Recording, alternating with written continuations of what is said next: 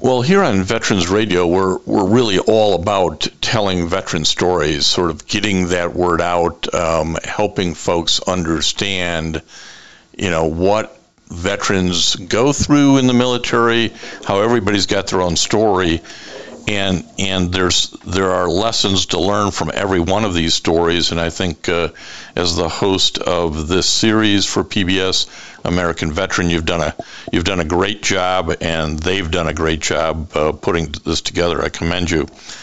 But before I let you kind of sneak your way out of here, because I wanted to make fun about a Marine who thinks he can write. It's one thing to write about real life experiences that you have, the nonfiction world, but you've written your first novel. Yes, I have. So tell us a little bit about the creative juices that had you write Missionaries, which was just released about a year ago, I guess, and did real well and is doing real well. Tell us about it.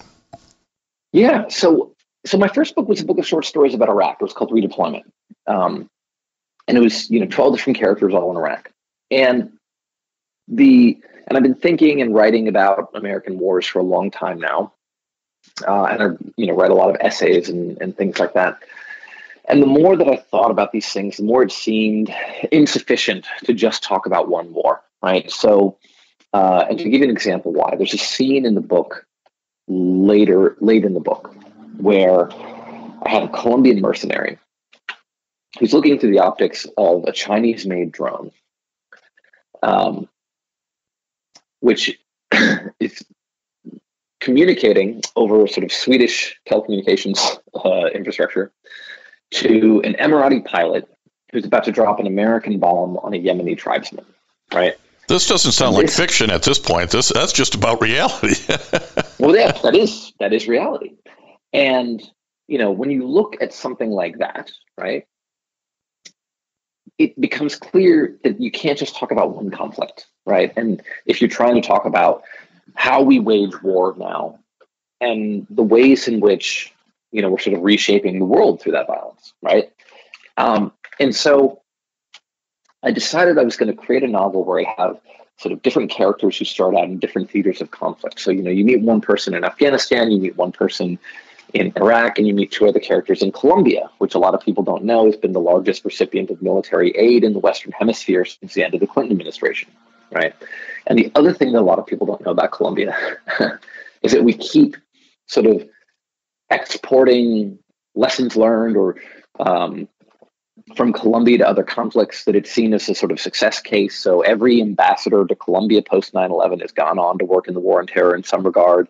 Two of our ambassadors to Colombia, their next posting was to be the ambassador to Afghanistan. One of them later said there was no place in the world we had more going on than Colombia, including Afghanistan. And so what ends up happening in the novel is these sort of four characters, their sort of fates become entwined because of a military strike in a very poor region of Colombia on the border with Venezuela. And so I wanted to sort of show sort of at various different levels of the conflict, the ways that we wage war now. So, one of the characters kind of lives in this village, and sort of when violence happens, he experiences it as somebody who has to navigate the new sort of social and political landscape in the wake of violence. I have a Colombian military officer. I have a American special forces guy who is sort of at odds with the ways that the mission of special forces has changed over the course of the war on terror. This is sort of a debate that's happened within the SF community. And then you have an American journalist who's kind of trying to make sense of it all. And yeah, so that was sort of the idea behind the novel. Well, it sounds fascinating. I haven't read it. I will. We want to encourage our veteran radio listeners to pick it up and look at it. I think they'll find it. It's got all the elements, both fact and fiction, that I think will make it a quick and enjoyable read. But one more thing I want to ask you about. Yep. You wrote on this in the New Yorker a little bit a couple of months back after the pullout of Afghanistan, the American pullout of Afghanistan.